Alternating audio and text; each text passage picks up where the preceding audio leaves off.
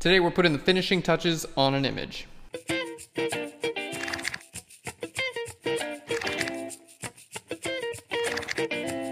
Hey guys, welcome to Phlearn. My name is Aaron Nace. You can find me on Twitter at AKNacer. We switched up to the where we're filming at.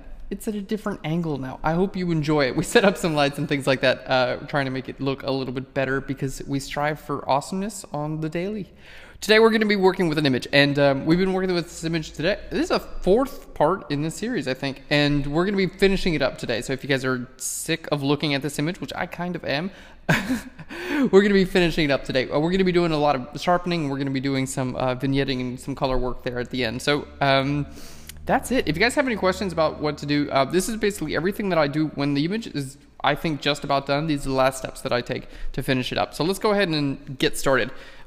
What I'd like to do first is we're going to sharpen up a little bit, just because it's a little bit of, it's just a little bit unclear what I should be looking at, whether it's her face or the background or anything like that. And usually you can use sharpening to kind of like bring the viewer's attention to a specific part of the photo. So I'm going to make a new layer, and a stamp visible layer is going to create a copy of everything we see. So that's Shift Option Command E. It's going to make a stamp visible layer, and basically it just takes a copy of everything you see and puts it on a new layer. Now, when you guys are sharpening, there's like 5 different ways you can sharpen. I'm going to show you a few of them. There's high pass, you can use a sharpen. There's actually a sharpen tool, you can use unsharp mask. And for each of those, I'm going to make a copy of my background layer.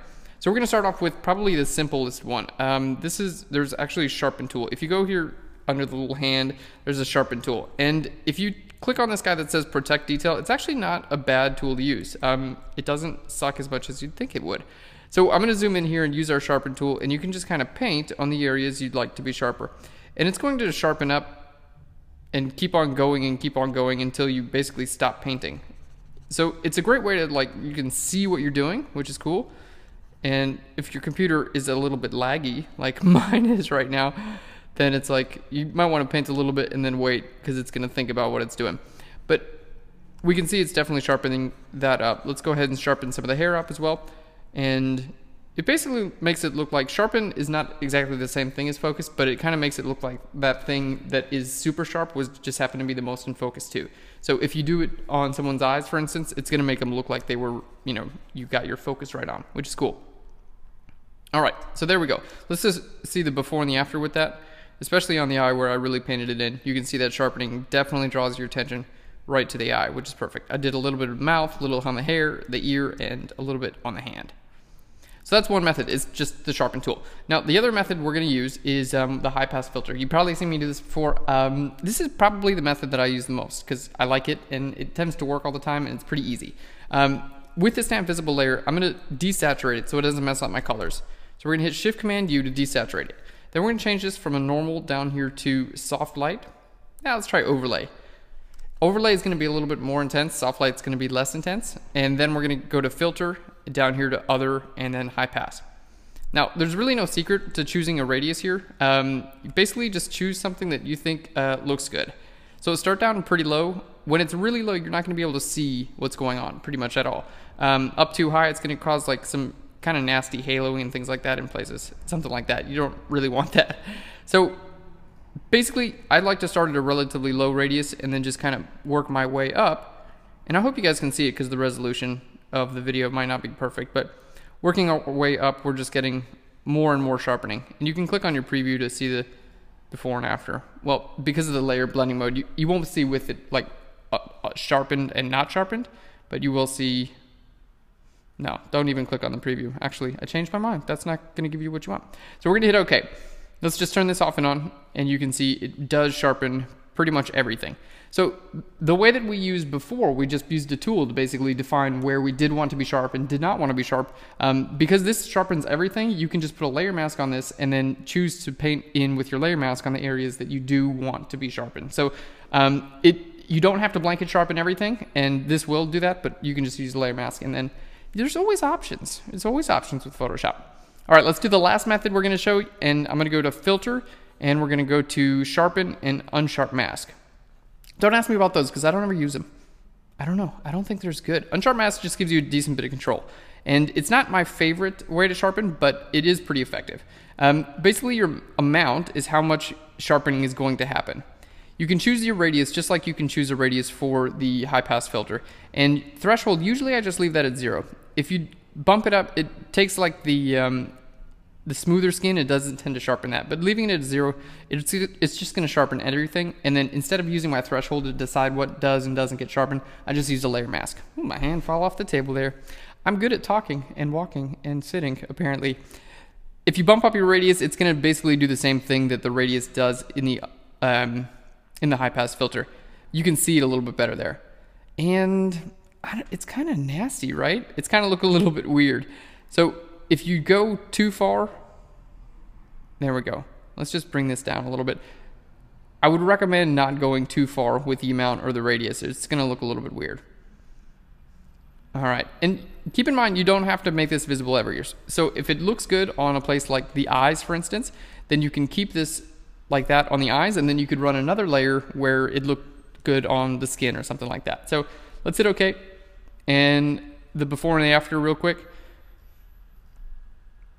There we go. So you can see it really did sharpen quite a bit. Now, here with the layer mask, if you put a layer mask on there, I'm just going to hit Command I to invert the layer mask and then paint with white at about 10% flow. And then I can literally just decide, you know, okay, I'm painting this layer back visible, and I don't even have to paint it 100% visible. So I can say, like, you know, only give me a little bit of this visible, and then it's going to just, you know, just sharpen the areas that I'm painting, kind of like we did with the Sharpen tool. This will just give you, because you had all those options when you're creating the sharpening, it gives you a lot more control over the sharpening itself. There we go. So you can see the difference there. So here's with the Sharpen tool. Turn that off and on. This is the high pass filter, and this is the unsharp mask. I think just comparing all three of them, I don't know. I think high pass loses, to be honest. I think I like the Sharpen tool, and I think I like the unsharp mask the best. I've never compared them before. It's the first time. But you can stack them. What if we did this? What if we did this unsharp mask and then put that on top? The high pass filter on top of there, and you could stack it up. Let's do it a couple times. You're gonna see it's gonna look pretty nasty, but we might get something that we like. Oh, I just spit everywhere. I'm the worst show host today. I'm spitting and my arm fell off. You don't want to have me over for dinner. It's okay. I don't want to be over for dinner other way, unless you cook deliciousness. Let's put a black layer mask on that, and then I'm gonna paint white on my layer mask with 100%. And then we can just decide, like, anywhere that we want to be, like, really, really, really sharp, like the eyelashes there. You can just stack that on there, and that's going to get even more. So we'll zoom out a little bit so you can kind of see what this looks like at a slightly zoomed out. All right, and it is a bit much. Anytime you guys do sharpening, usually I like to just lower the effect down a little bit, more than you'd think you need to, because if, like, everything is relatively blurry and then you just have one thing that's, like, super, super sharp, it tends to look fake. So don't do that. Okay, now that we have our sharpening, and you can see it really did bring a lot of definition into our eye, which was lacking because our eye was relatively dark. The last couple of things I'm going to do, usually when finishing an image off, I'm going to grab an adjustment layer, and we're going to go to curves, and I'm just going to click here in the middle and drag that up. And then I'm just going to grab a lasso tool. I've been doing this a lot lately. I don't really have a reason, but just grab a lasso tool and do something like that. Instead of a circle, I just like to do something like this because it just creates some variation. All right, I'm going to invert the layer mask and then invert it again and give that a big blur. So it's kind of like just, you know, grabbing what I would normally do is grab a circle and then blur that. But this time the layer mask looks like this. So it's just a little bit more varied. It doesn't, they wind up not looking as Photoshoppy, basically, is what you can get out of it. All right, we're gonna lower down the opacity on that, and I'm just gonna paint black a little bit here on the neck because I don't want that to be visible there. All right, so just a little bit of light kind of coming across the face. Now we're gonna grab another adjustment layer. We're gonna go to curves again, click in the middle, bring that down, and this time we'll just grab a circle because I don't feel like getting fancy with it again. And maybe you guys didn't like getting fancy with it. I don't know. I have no way of anticipating. There we go. We'll just bring a little bit more, and I'm going to blur that again because it's generally, you don't want your edges to be defined. If it's too clear that you just created a circle and then put a slight blur on it in Photoshop, it's going to look fake every time. That's why I kind of did that, you know, that different technique with it looking, you know, tracing a different shape. So You just, basically everything you can do to keep it from looking fake, like you actually did apply it in Photoshop, is generally a plus. And apparently blurring at 250 pixels is just too much for this computer. Can't take it. It's angry. Doesn't like, oh God, it really doesn't want to do what, oh my God. It's the worst day of my life. Cancel, get out of there. Get out of there. I'm gonna try that one more time. I don't know what happened, guys. Don't look at me like that. I didn't do it, it was this. I never do anything wrong. It's always the computer's fault. We're gonna grab another adjustment layer here at the very end, and I'm just gonna go to levels and do a quick duotone. We're gonna grab our blue channel and pull the blues in a little bit from my highlights and my shadows. There we go. And it's just gonna give us a little bit of color in the highlights and shadows. Lower that opacity down a bit. Give it kind of a cool look.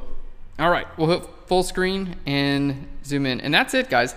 That's the image, it's done. I'm done with it. I'm not going to do it anymore. This is done, and I hope you're done, and I hope you never want to see this image again, because you're not going to. That's it. Guys, if you got any questions about this or anything else, let me know. You can find me here on Phlearn, because it's my website, or you can find me on Twitter at aknacer, because that's someone else's website. Phlearn you later.